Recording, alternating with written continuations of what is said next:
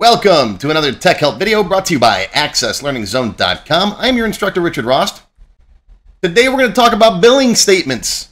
In previous videos, we learned how to make invoices for our customers. Well, once a month, what if you want to send them a statement? Say, hey, here are all the orders you got to pay for. All right, we're going to talk about that in today's video. Today's question comes from Dexter in Marietta, Georgia, one of my Platinum members. Dexter says, I've been using your invoicing database for a while now, and it's great. Thank you very much.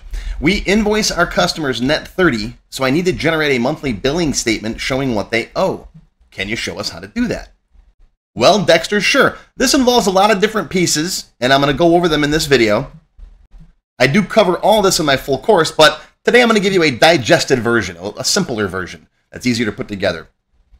Because sending billing statements can be pretty complicated, but at its core, it's not that hard. So let's first see some prerequisites.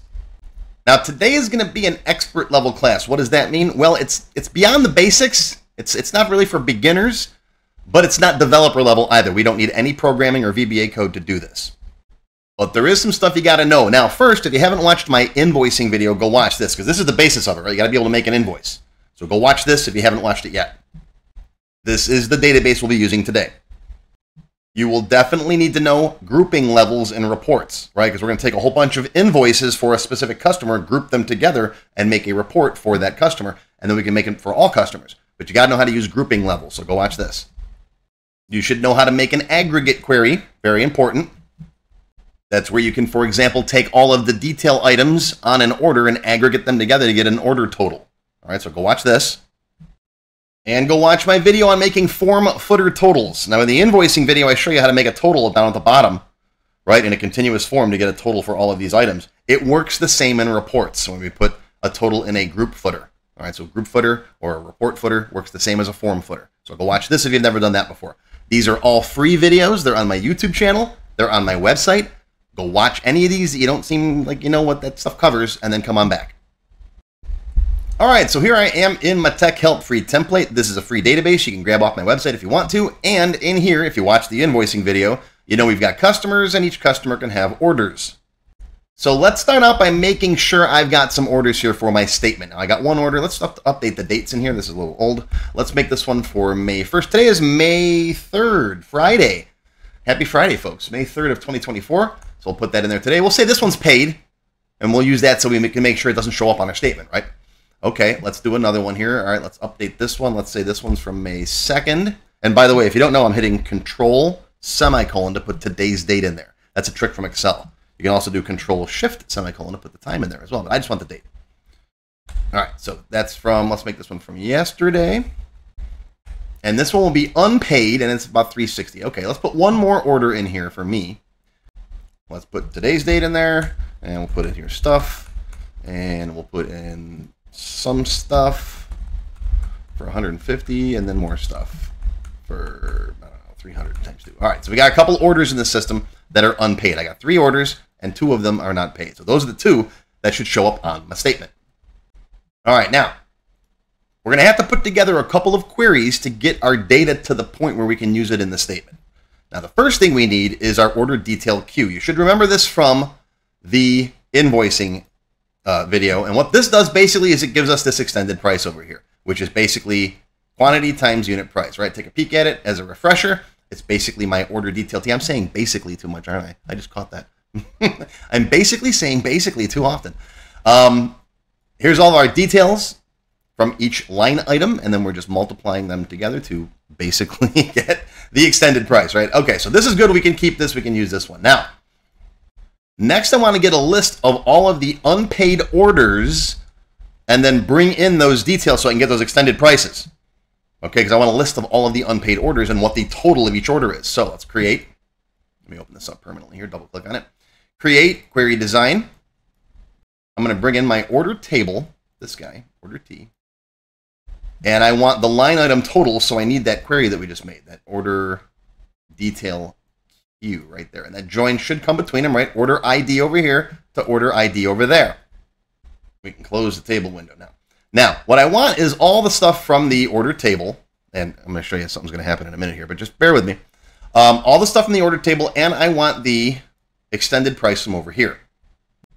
Okay, and if I run this, you're going to see here's each line item and their extended prices. And you can see here's order 1, right? Here's order 2, order 3, and so on. Well, the order 3 is these two. Okay. Now what I want to do is I want to aggregate this so that extended price sums up and becomes an order total. Okay, so let's make it an aggregate query, and that's what I was going to say earlier.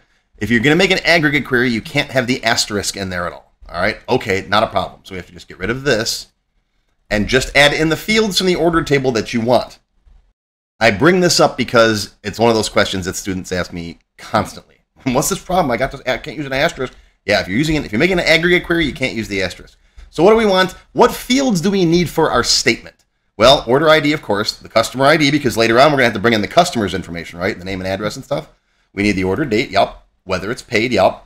The description, yep. And don't bring in notes, because again, with an aggregate query, you can't have long text fields, but we don't need the notes from each invoice on the statement. Just a description's fine. Really, you don't even need that. You just really need the order date and the amount. All right, now I like to put the price at the end. It's a personal style thing, but I like to keep the fields down here in the order that the tables are up here. So all the order stuff's on the left, all the detail stuff's on the right. Okay, now I should be able to aggregate it now. Okay, good. We got my group by going across. These are all going to be the same for each order because they're coming from the order table. But what do I want to do with this one? This is the line item total. I want to add all of these up. Well, not average. Sum. I missed it. There we go. We want sum for that one. So it's going to sum up all of the line item totals for each order. And now when I run it, there you go. There's order 1 and the total. There's order 2 and the total, and so on. And here you can see customer 1's orders right there. If I sort this by customer ID, for example, you can see there's customer 1's orders. All 3 of them for me, right? 1's paid, 2 are unpaid, and those are the totals. Now this is going to be for billing statements, right? So I don't care about the paid ones. If you want to have one that's got your statements that shows the paid and unpaid, fine, leave them on here. But I just care about sending them a statement of what they owe, which invoices are not paid. So go back to design view, and under is paid, we're going to make the criteria false. And now when I run it, I see just the ones that are not paid. And there's my 2 unpaid invoices. There's one right there, and there's the other one. Okay, we're getting there. We're getting there slowly. Now, this column over here, as all aggregate queries do, it says sum of extended price. I don't like that. So let's use an alias and change that. I'm going to come right in here. I'm going to zoom in so you can see it, Shift F2. And I'm going to say order total colon extended price. That says sum up all of those extended prices, and I want you to call it, instead of sum of extended price, call it order total. That's called an alias. And if I run it now, there we go. We have a nice field called order total. Don't worry about formatting it at this stage. This is just a query. We're going to format it as a currency when we get to the report. And yes, my dog just barked. I'm doing it just to see if you guys are awake.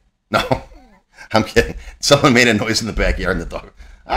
They normally don't bark in the background of my videos. It's normally a safe space, but once in a while. All right, so our query is good. We've got a list of all the unpaid orders in our system, right? Customer 1 has 2 of them. Customer 10's got 1. Customer 19's got 1. All right, let's save this query now. I'm going to save this as, since this deals with orders, I have to keep all the things that deal with orders together, right? So order unpaid queue. And again, another one of my personal things for naming is I try to keep everything singular if I can.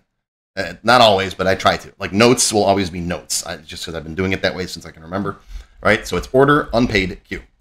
Okay. Now we got to add the customer information to this data so that we can bring it into our statement, right? We're going to need the customer's name, address, email, whatever information you want about the customer on their statement. At this point, you can try to add it here, but I wouldn't recommend it. Since this is an aggregate query, we've got the exact data we want there. One of the mistakes that I see beginners make a lot is they try to do too much in one query. It's probably the #1 biggest problem that I see with beginners. Right, you've got what you need here. This is fine. Save it. Now we're going to take the data, the output from that query, and add more information to it. Okay? So let's create another query to bring in the customer details that we want to each order.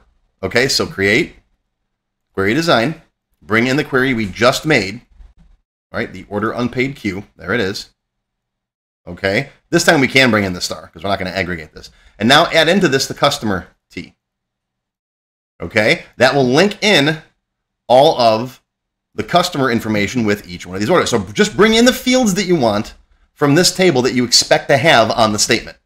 And again, another thing that I recommend you don't do is don't bring in the stars from multiple tables. You can, but I just don't like doing it. It just things get sloppy. So what do we need? Well, we don't need the customer ID because it's already over here. So maybe bring in first name and last name. If you want their email, fine. Address, city, state, zip, all that stuff if you're going to mail it. I'm just going to bring in just address for now just to keep things simple for class. Okay, so there's the customer information that we need for our statement. Okay, all right, let's save this one. Same kind of naming convention, order, unpaid. We're going to add the customer details, so customer Q. That's how I name things. Okay, and if we take a look at it now, what do we got? Here's our order information over here, right, with the order total. And now each customer's information is right next to it over here. Okay, see that? So now we can put this stuff on the top of the statement. All right, so our query is good. This is basically all the information we need right here to start putting together our statement report. And we're going to do that in Monday's video. Coming up in part 2, we're going to start building our statement report by taking all that query data that we just put together and start formatting it in a nice, pretty report that we can have, that we can actually send to the customer. And that's going to look nice. So tune in tomorrow. Well, no, not tomorrow. Hold on. Tune in Monday. Tune in Monday for part 2. Or if you remember, you can watch it right now because I'm going to record it as soon as I'm done here. Same bat time, same bat channel. And that is going to be your tech help video for today. I hope you learned something. Live long and prosper, my friends. I'll see you Monday for part 2. If you enjoyed this video, please give me a thumbs up and post any comments you may have below. I do try to read and answer all of them as soon as I can. Make sure you subscribe to my channel, which is completely free.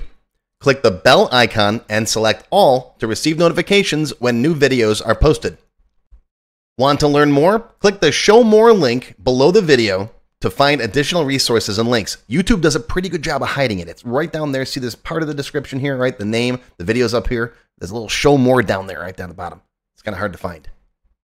But once you click on that, you'll see a list of other videos, additional information related to the current topic, free lessons, and lots more. And YouTube no longer sends out email notifications when new videos are posted like they used to do. But if you'd like to get an email every time I post a new video, click on the link to join my mailing list. And you can pick how frequently to get emails from me, either as they happen, daily, weekly, or monthly. Now, if you'd like to become a paid member of my channel and receive all kinds of awesome perks, click on the Join button. You'll see a list of all the different membership levels that are available, each with its own special perks, including my extended cut videos, access to my code vault, lots of VBA source code in there, template downloads, and lots more. I'll talk more about these perks at the end of the video. Even if you don't want to commit to becoming a paid member and you'd like to help support my work, please feel free to click on the tip jar link. Your patronage is greatly appreciated and will help keep these free videos coming. I got some puppies to feed. But don't worry, no matter what, these free tech help videos are going to keep coming. As long as you keep watching them, I'll keep making more, and they'll always be free. Now, if you really want to learn Access and you haven't tried my free Access Level 1 course, check it out now. It covers all the basics of Microsoft Access, including building forms, queries, reports, and more. It's over 4 hours long. You can find it on my website or on my YouTube channel. I'll put a link down below you can click on. And did I mention it's completely free? The whole thing, free, 4 hours. Go watch it. And okay, a lot of you have told me that you don't have time to sit through a 4-hour course. So I do now have a quicker Microsoft Access for Beginners video that covers all the basics faster in about 30 minutes. And no, I didn't just put the video on fast forward. But I'll put a link to this down below as well. Now, if you like level 1, level 2 is just $1. That's it, $1. And that's another whole 90-minute course. Level 2 is also free for paid members of any level, including supporters. So if you're a member, go watch level 2. It's free. Okay, want to get your question answered in a video just like this one? Visit my Tech Help page and send me your question there. Members get priority, of course. While I do try to read and respond to all of the comments posted below in the comments section, I only have time to go through them briefly a couple of times a month, and sometimes I get thousands of them. So send me your question here on the Tech Help page, and you'll have a better chance of getting it answered. And while you're on my website, be sure to stop by my Access forum. We've got lots of lively conversations about Microsoft Access and other topics. I have a fantastic group of moderators who help me answer questions. Shout out to Alex, Kevin, Scott, Adam, John, Dan, Juan, and everybody else who helps out on the site. I appreciate everything you do. I couldn't do it without you. Be sure to follow my blog, find me on Twitter, and of course on YouTube. Yeah, I'm on Facebook too, but I don't like Facebook. Don't get me started. Now, let's talk more about those member perks if you do decide to join as a paid member. There are different levels: silver, gold, platinum, and diamond. Silver members and up get access to all of my extended cut TechHelp videos, one free beginner class every month, and some other perks. Gold members get all the previous perks, plus access to download the sample databases that I build in my TechHelp videos, plus access to my code vault where I keep tons of different functions that I use, the code that I build in most of the videos. You'll also get higher priority if you do submit any TechHelp questions. Now, answers are never guaranteed, but you do go higher in the list for me to read them. And if I like your question, you got a good chance of it being answered. You'll also get one free expert level class each month after you've finished the beginner series. Platinum members get all the previous perks plus even higher priority for TechHelp questions. You get access to all of my full beginner level courses for every subject. And I cover lots of different subjects like Word, Excel, VBA, ASP, lots of different stuff, not just Access. These are the full-length courses found on my website. You get all the beginner ones. In addition, once you finish the expert classes, you get one free developer class per month. So lots of training. And finally, you can also become a diamond sponsor. You'll have your name or your company name listed on a sponsors page that will be shown on each video as long as you're a sponsor.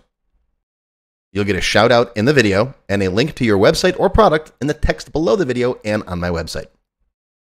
So that's it. Once again, my name is Richard Rost. Thank you for watching this video brought to you by accesslearningzone.com. I hope you enjoyed. I hope you learned something today. Live long and prosper, my friends. I'll see you again soon.